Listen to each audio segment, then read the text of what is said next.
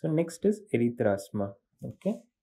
So Erythrasma is not pyoderma and it is caused due to Corynebacterium species. The Corynebacterium or commensals or resident bacteria. Okay.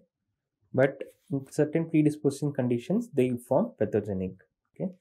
So there are three bacterial infections because of Corynebacterium. One is Erythrasma, second is pitted keratolysis, and the third is Trichomycosis axillaris. Okay, this all three infections are called Corynebacterium triad. So Erythrasma is caused by Corynebacterium minutissimum. Okay, and as you can see from this picture, this is Erythrasma. So what you see is there is involvement of the axilla.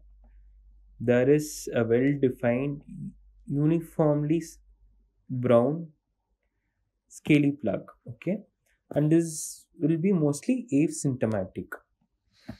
So what you see, involvement of the axilla, and it's a well-defined, uniformly brown scaly macule. Okay, and they will be asymptomatic. So if you do wood slamp examination, so if you see this Erythrasma through a wood slamp, it will show coral red fluorescence. Okay, and this coral red fluorescence is due to the production of coproporphyrin 3. Okay, coproporphyrin 3. You can see. Okay, you can see the coral red fluorescence. And if you do gram stain or KOH, you would see fine filamentous bacteria. And how would you treat this patient? You would treat this patient either by topical medications or by systemic medications. If it's extensive and recurrent, you will give systemic medications, otherwise the topical medications will suffice. Topical medications, you can either give fusidic acid or mupirocin, or you can also give benzoyl peroxide. In systemic medications, you can give clarithromycin. These are macrolide group of antibiotics. Clarithromycin. This is all about Erythrasma. It's caused by Corynebacterium minutissimum. Seen in the axilla, asymptomatic and uniformly brown scaly macule. And when you see with wood slamp, you would see coproporphyrin 3, and you can treat either by topical or systemic medications. Next Corynebacterium infection is Trichomycosis axillaris. So it has mycosis, but it has nothing to related to fungus. Okay, it's misnomer. It's a misnomer. It's caused by due to Corynebacterium species. Okay, and what you see is there are yellow or brown concretions in the axillary air. There is involvement of the axillary air, as the name suggests, axillaris. It's from the axillary air, and you see yellow concretions. And they also will be mostly asymptomatic. And if you do gram stain from these concretions, you would see gram positive rods. And how would you treat this patient? Treatment is simple. You advise them for shaving the axillary air. And you'll have to reduce the predisposing factor. And what would be the predisposing factor? The sweating. So how would you reduce the sweating? You'd give antiperspirants. What would be the choice? You'll give aluminum chloride. Aluminum chloride hexahydrate. This is the commonly used antiperspirants, and you can give bacterial cleanses. Okay, this is all about Trichomycosis axillaris. could be cosmic cornybacterium species. Axillaria is involved. Yellow concretions are seen. They are asymptomatic, and you advise them for shaving due to antiperspirants and bacterial cleanses. So next is pitted keratolysis. So pitted keratolysis also due to cornybacterium species or Micrococcus sedentarius. Micrococcus sedentarius. So what do you see? The soles are involved, and you would see, as the name suggests, pitted keratolysis. There is removal of the keratin and forming the pit. Okay, so you'd see multiple pits arranged in cribriform pattern. See multiple superficial pits in cribriform. And how would you treat these patients? You will ask them to advise wear a proper footwear.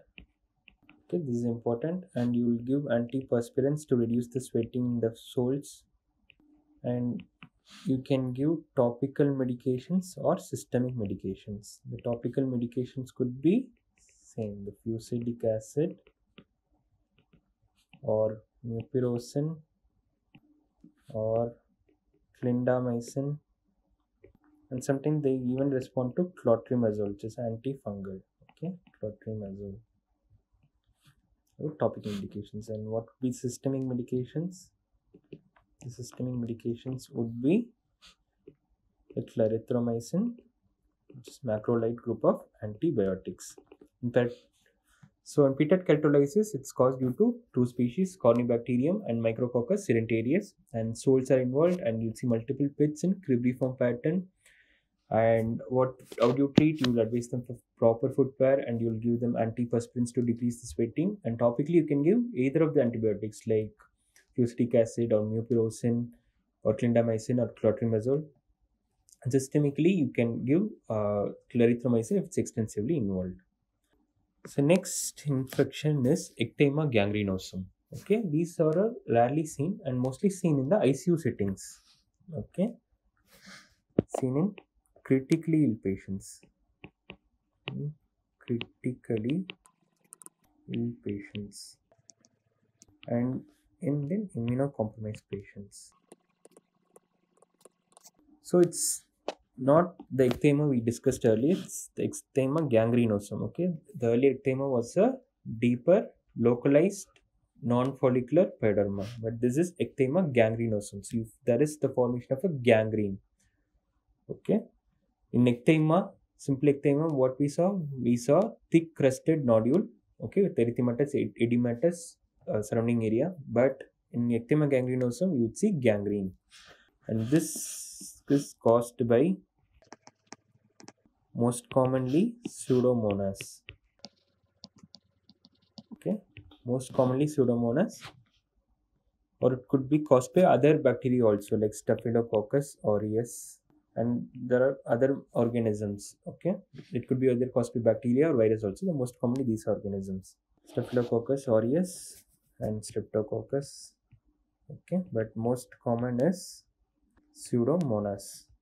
And what you see, you would see hemorrhagic pustule, okay, which will soon rupture to form a gangrene, okay, gangrenous ulcer with the surrounding erythema. It's called eschar. Okay, and where would you see this clinical picture? You would see in the anogenital region or near the axilla.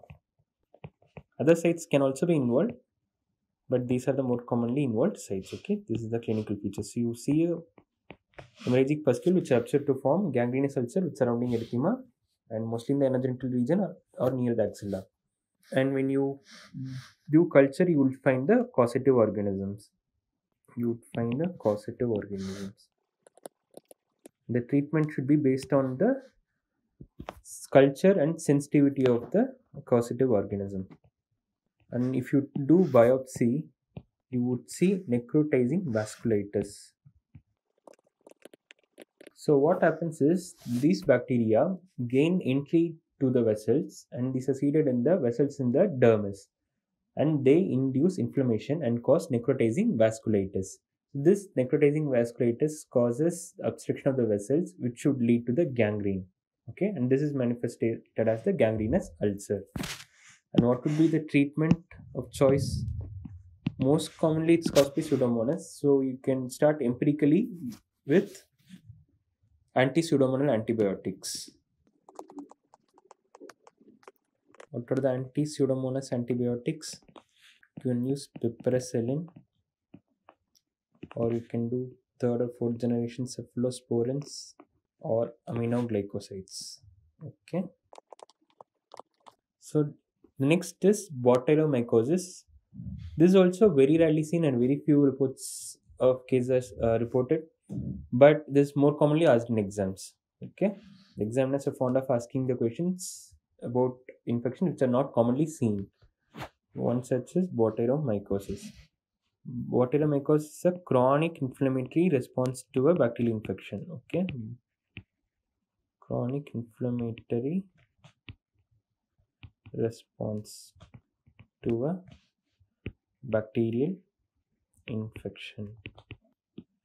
This name also contains Botyromycosis, but it has nothing to related to fungus. Okay, it's inflammatory response to bacterial infection. So this is also a misnomer,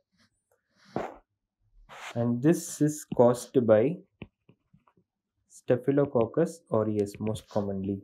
Staph aureus is most common, and followed by Pseudomonas, and followed by Proteus, and followed by E. coli.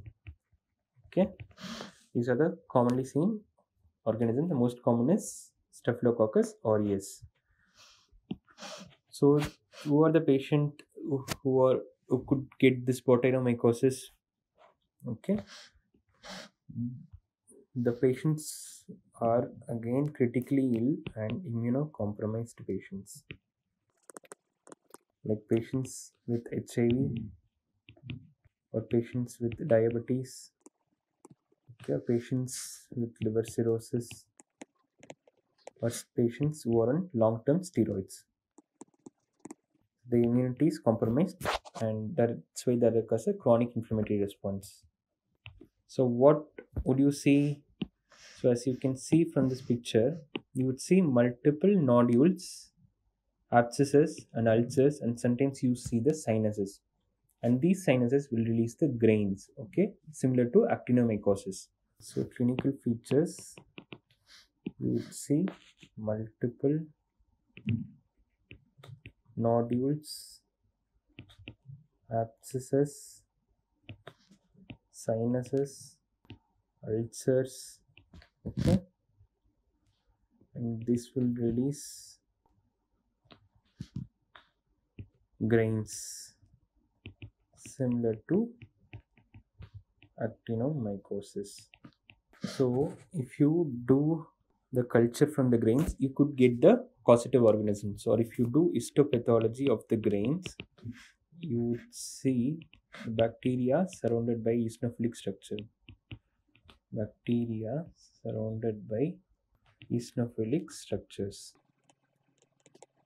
This resembles asteroid bodies. Okay, and how do you treat the patient? You treat the patient based on the causative organisms. Okay, based on the causative organism. So mostly you would give third generation cephalosporins to cover Staphylococcus aureus, or based on the causative organisms you will treat. So this is about Botyromycosis.